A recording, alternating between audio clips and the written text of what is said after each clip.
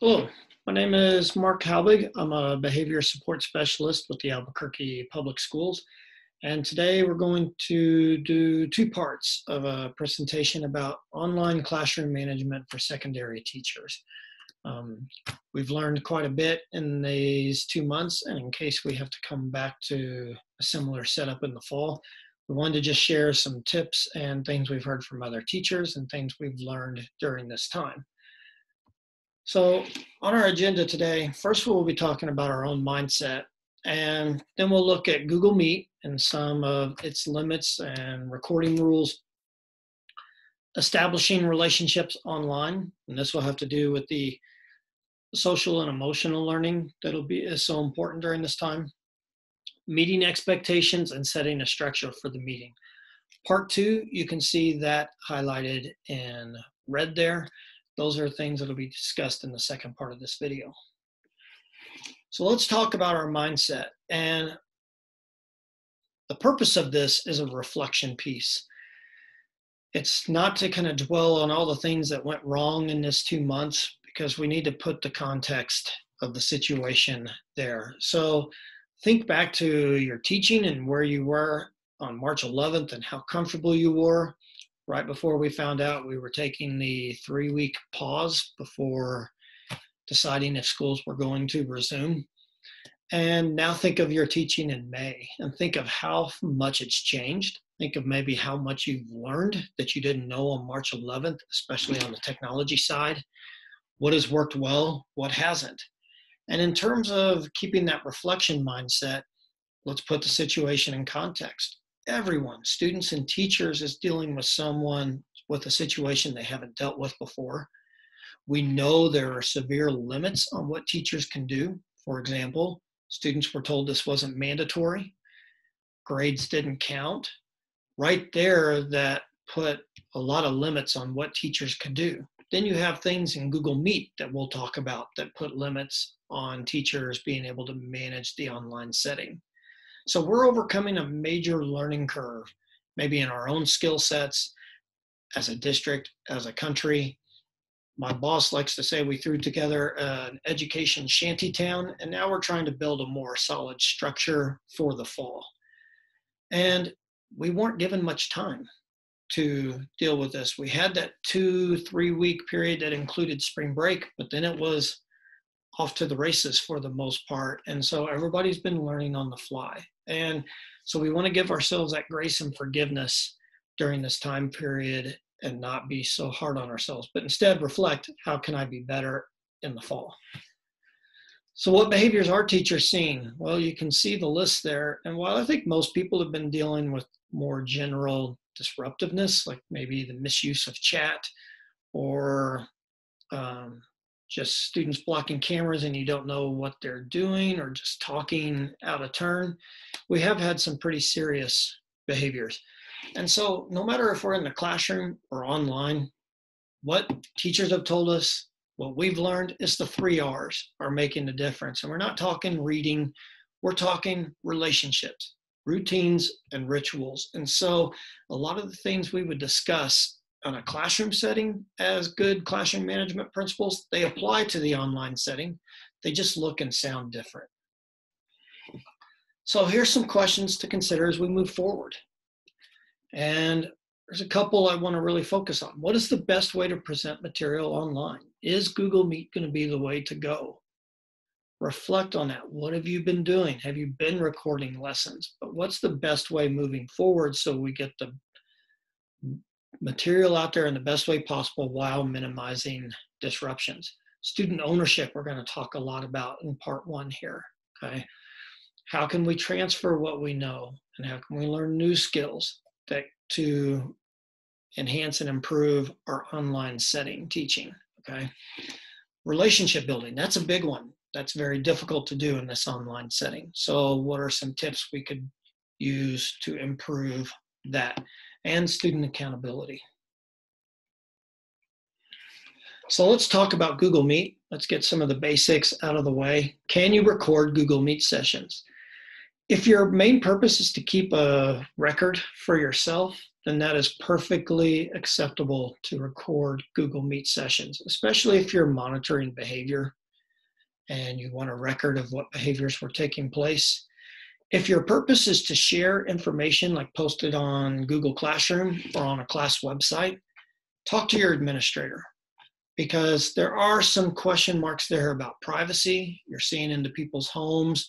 You're seeing all students if you have like a grid view. So best check with your administrator. The other thing, tell students you're recording. Okay, if they want to choose that privacy, they can have that option to block the camera and not be recorded, but let them know beforehand. What are some limits? I'm sure you're all well aware of the limits of Google Meet sessions. And a lot of it has to do with those accountability controls. Students can unmute themselves. We've had students take over presentations and share sexually inappropriate material. Teachers not having control of the chat, not being able to disable those features. If you end a call early because of behavior reasons, those students can stay on the call. They can use old links to get into a call. Okay, they don't need permission, your permission to enter. So there's some liability there. And if you remove a student, like you've gone through a lot of steps and you've eventually removed them, they can rejoin and there's not much you can do about it. So acknowledging those limits before we start, those are things that are beyond our control. Hopefully Google Meet will add some new features to give teachers more control, but we have to build around with what control we have. Okay. Now, there are some Google Meet extensions I have found helpful, and the one I have found most helpful is Google Nod. And on Google Nod, what you would see is, and you can see the directions for how to download it, but you would have these 3 tabs at the top with the thumbs up, the hand raised, and the setting wheel. And so basically, as you're going through a meeting, if a student clicked on the thumb, they would get all these other emojis. So you could ask a question after you present. Okay, does that part make sense? I need a thumbs up or thumbs down. If you have a question at this time, please raise your hand, and the students could hit that tab and it would show everybody who has Google Nod who's raising their hand. So instead of looking at all the individual screens, the teacher could say, okay, Ashley, I see you raised your hand. You're next to ask a question. We use these in our own meetings. It's very helpful for keeping it kind of orderly, organized, making sure people are on the same page. It makes it much easier for the moderator. This is something at the beginning of a Google Meet session. You could have students go through the directions and download this. Grid view gives you a view of everybody at once. So that can be helpful as opposed to just seeing like 5 people off to the side. You can see everyone. Google Attendance, I suggest watching the Google Attendance video. It's about 5 minutes. Some people have had troubles with this working. I personally haven't had to use it, but some say if you really follow the directions carefully, that you can, it works well. So that's something else to consider. And there are others out there. There's plenty of Google Meet, Google Chrome extensions that you can research and see if something you find useful. So let's talk about the continuous learning plan. And one of the keys we want to focus on is the social and emotional learning. And you can see the 5 parts of social and emotional learning. A lot of times in the secondary setting, we think of these as something a counselor would come in and do a 1 or 2 day session in someone's classroom. In reality, we need to incorporate these skills into our everyday teaching. And when you look at the 5, you can think of how valuable they are on an everyday basis. We want them to be responsible decision makers. We want them to be able to self-manage. Social awareness, how others are affected by their behavior. Self-awareness. So all of these are keys. The key is, how do we incorporate them into our everyday classroom? And that doesn't mean we do a 20-minute lesson every day on social emotional learning. We build it into like if they're playing a game in class, if assignments are due on that self-management piece. We can build it into our regular content and curriculum. Google Meet, one of its ways that we can very well use it is to build those relationships and build these social skills. So we'll talk about some tips on how to do that coming up. So what are some activities that you can do in social to teach social and emotional learning skills in the online setting?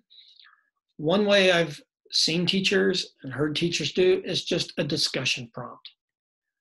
For example, one thing that has been good about my week this past week has been, so instead of asking secondary students, so what are you thinking? How are you feeling? If you can set it up in a smaller group and have a discussion prompt where they have something very specific to answer, and we want to, then that makes it easier for them to share.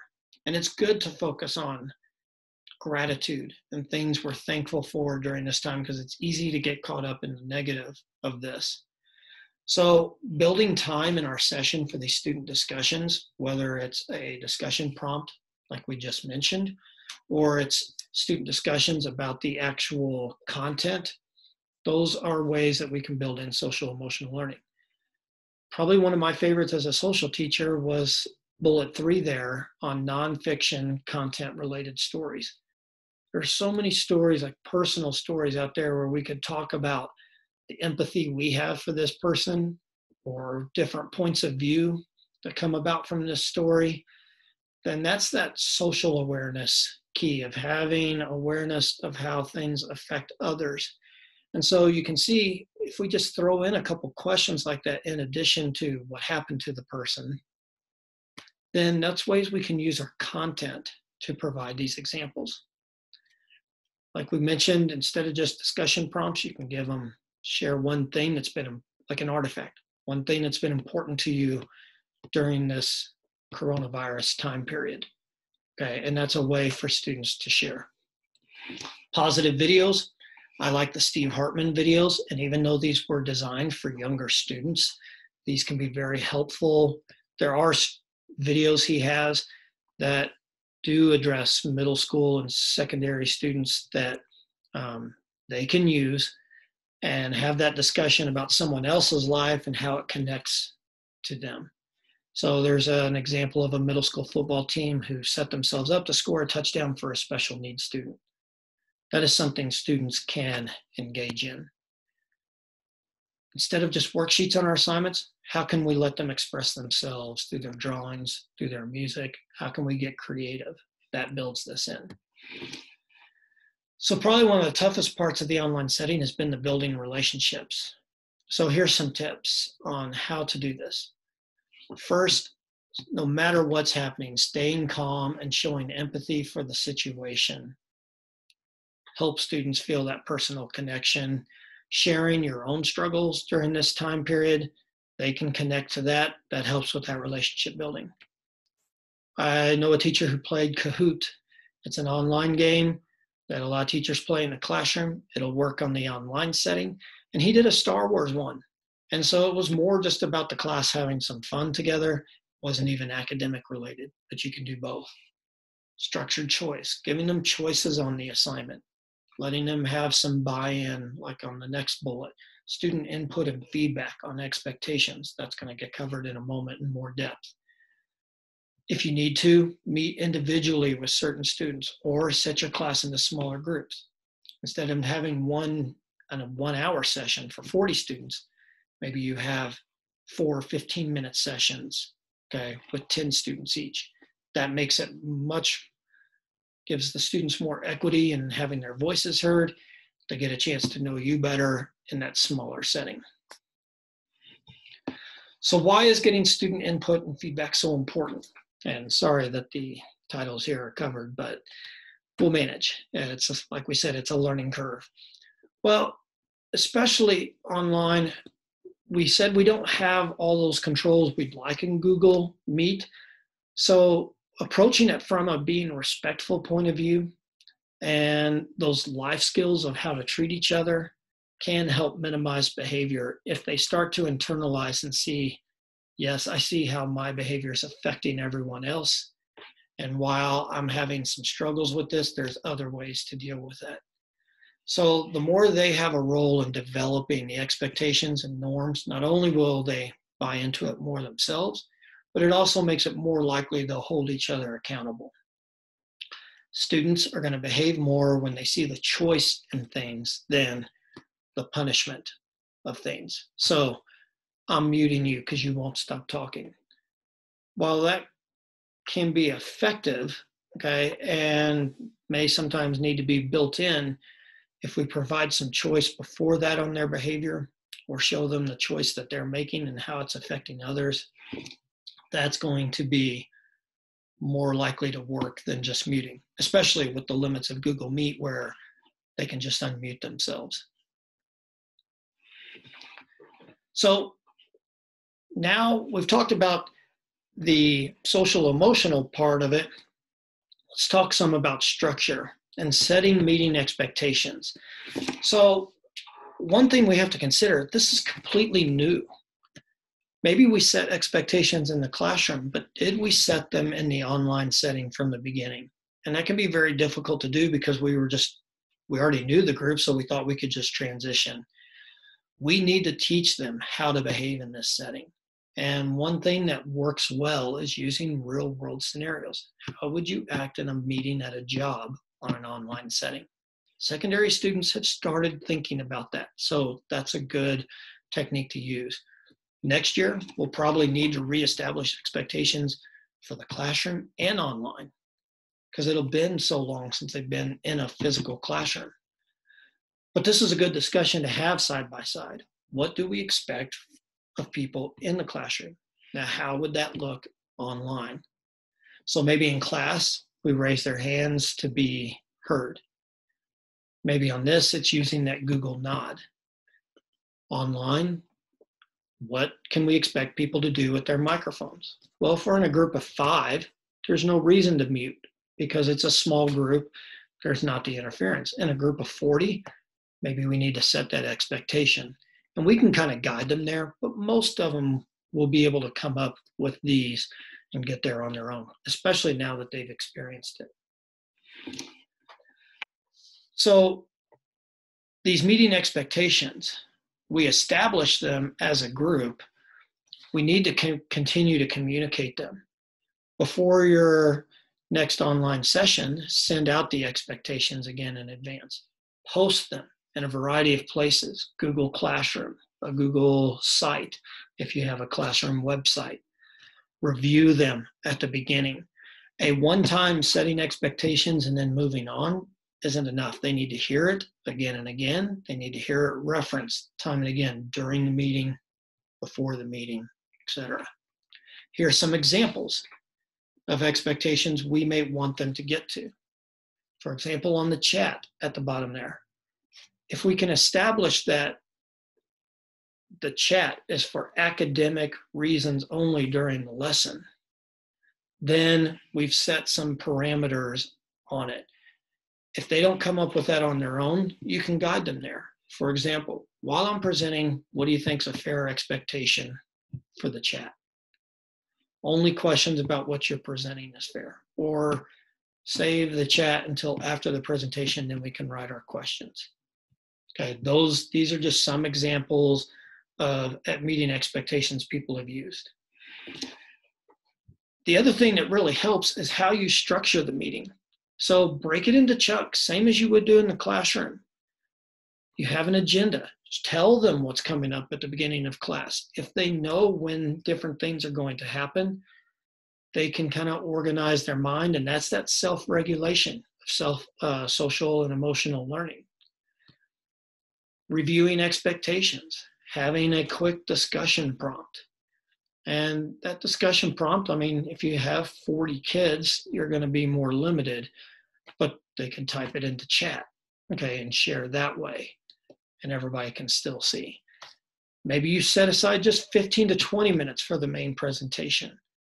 You know, high school AP classes, maybe they do need most of the hour for their presentation, but most of us, we should be breaking it up into smaller sections, 15 to 20 minutes. And if they know a break is coming up, they're more likely to not get on chat. They're more likely not to mess around on camera. And then we have an elementary teacher, she calls it recess. And their recess is the kids kind of get to do what they want for 10 minutes. Secondary setting, maybe they can chat. You tell them you're there to monitor and you're going to be paying attention to the chat. But if they need to get up and use the restroom, get a drink, build that into that hour, and it'll make the time go quicker and help with that self-management. And some type of closing. This is when it's good to get the feedback. What worked today? What didn't? Was there a different way I could do this? We have a learning curve, and students, especially if you're honest about it and they know you're sincere in wanting their input, they'll give you some very good feedback.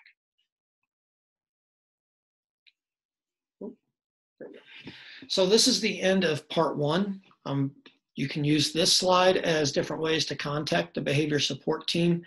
If you ever need us to meet with you individually, you can see the ticket there. We have our website.